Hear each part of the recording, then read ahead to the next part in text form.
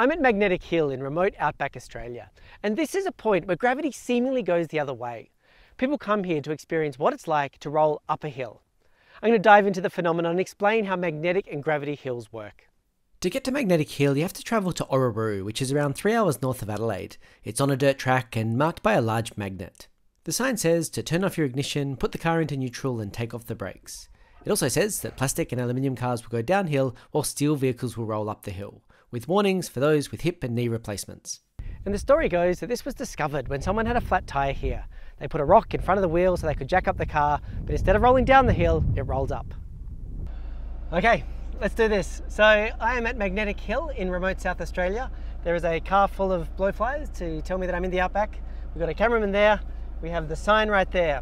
Now the car is going. I'm going to turn it off and put it into neutral. Okay, car is now in neutral. I've got my foot on the brake. The parking brake is off.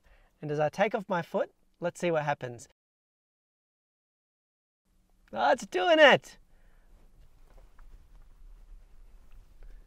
That actually does feel weird. It genuinely looks like the hill goes down right in front. Now I'm not rolling very fast, so it's not a steep uphill, but that is a bit of a weird feeling. Yeah, that's genuinely weird.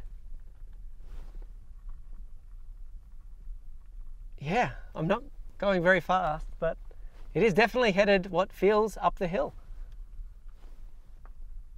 That's kind of cool, actually. Yeah, I really like this. Okay, I'm going to do this again from my perspective, so you can now see what I can see. Turn the car on. Put it into neutral. There it is. Brake is off. Now my foot is on the brake, but if we take that off, let's see what happens. There it goes. Rolling. Up, down, up, Magnetic Hill. Alright, so how does it work? Magnetic rocks, some kind of gravitational phenomenon, that large magnet up the hill? Well, it's none of those things. It's actually happening inside the mind of the viewer, because this is an optical illusion.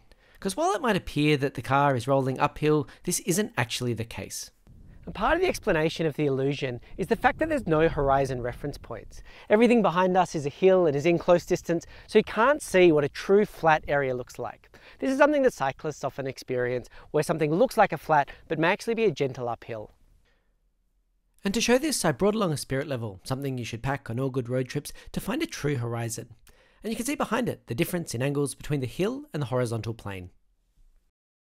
Okay, so this is the place where the car's parked, where they start and testing Magnetic Hill. So I've got a spirit level on my phone, and let's see what the degrees and percent actually is. So looking at this, the grade's very slight, -1, -2, 0% in different places depending on where the rocks are. So it's a pretty modest grade. And you can see the steeper angles in the distance. When you combine that with the very gentle angle of the road, that's where the illusion comes together. Magicians say there shouldn't only be one possible way to do a trick. What that means is if, for example, you get someone to draw a card and you do a grand reveal showing what that card was, the only possible way this could have worked is if you force the card on the person. And that can take some of the magic out of it. And this is something I think that Magnetic Hill in Australia has done so well. By calling it, for example, Magnetic Hill, by showing magnets on the signs, and by implying that different cars will do something different, it tries to add to the mystery. It's not just an optical illusion. So despite the name and the imagery, there's nothing magnetic about Magnetic Hill. It's all just an illusion. And if you enjoyed this, you can visit Magnetic Hill. It's just a 6-hour return drive from Adelaide. If that sounds too hard, just press the subscribe button. I'll bring you more interesting content soon.